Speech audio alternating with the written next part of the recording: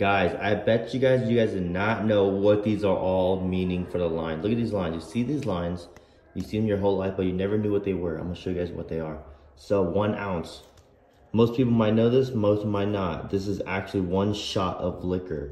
1 shot of liquor, 5 fluid ounces. What is this? A lot of people will not know this one, I promise you, because it doesn't associate with this. But this is actually for wine. That is 1 ideal serving size for wine.